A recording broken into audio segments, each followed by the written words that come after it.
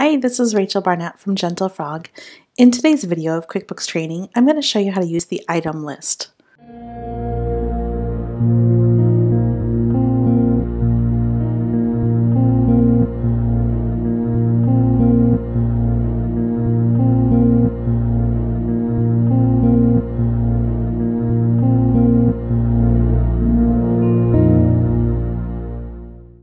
I'm using QuickBooks Online for this example, and in QuickBooks Online it's called the Products and Services list.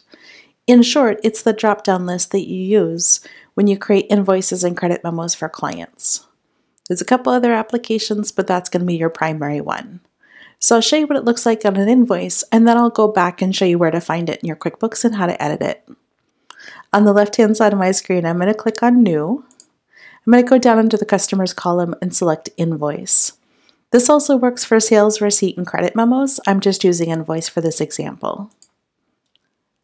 So I'll type in my customer. In this case, I'll pick Cool Cars.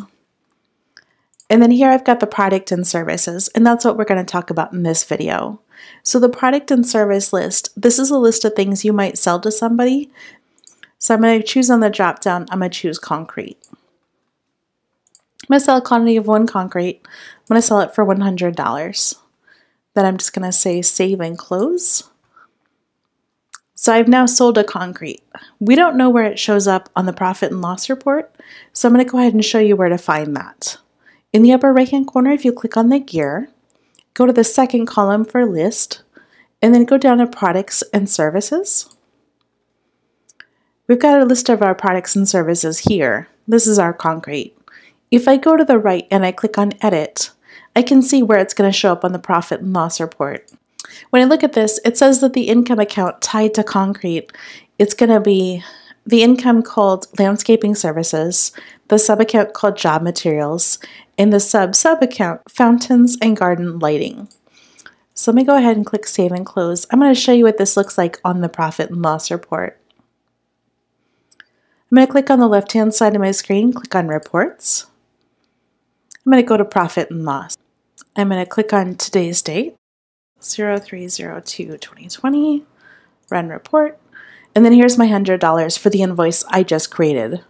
So let me go back to the products and services and talk to you a little bit more about this list. So when I see concrete on the list, I know that it goes to that income account. I know because I clicked on edit and I found it in the drop-down list. If I wanted to know where it went and I don't want to click edit for every single one of these, I can customize this list. I'm going to go up to the top and I'm going to click on the little gear. Earlier we clicked on the big gear in the upper right hand corner. This time we're going to click on the little gear. When I click on the little gear, I'm going to go ahead and say, please show me the income account related to each of these items. I'm going to go ahead and expand the column so that I can read it a little bit better. So now I can see it. And when I look at concrete, I can see its landscape serve. I'm going to go ahead and keep expanding so I can read the rest of it. In your QuickBooks, you may choose not to have sub-accounts with sub-accounts and so on and so forth. You might just have a single account, such as design income or sales or product income. I just wanted to let you know where you could find the account listing without having to click on edit for every single thing in your drop-down list. One of the neat things that I can do is I can say, I realize that my concrete is going to this account, and that's great, but I bet there's other things going to that account, and I really want to know how much I've sold in terms of my concrete. I can click the drop down to the right-hand side of concrete, and I can say Run Report. I can see in the last 90 days, I've sold this concrete item 3 times, and this is who I've sold it to. I think that's kind of a cool report you can pull. Another thing that I can do if I want is I can see which of my products and services I'm selling and how much of my total sales is each type of product and service. This is going to be useful so that I know which ones to market more heavily than others. On the left-hand side of my screen, I'm going to click on Reports. I'm going to go find it by report name. I can't remember the name I'm looking for exactly, so I'm just going to type in Product. And when I type in Product, it brings up all the reports that relate to products and services. I encourage you to do this and to kind of look around and see what you might find interesting. For the purpose of this example, I'm going to show you the sales by product and service summary.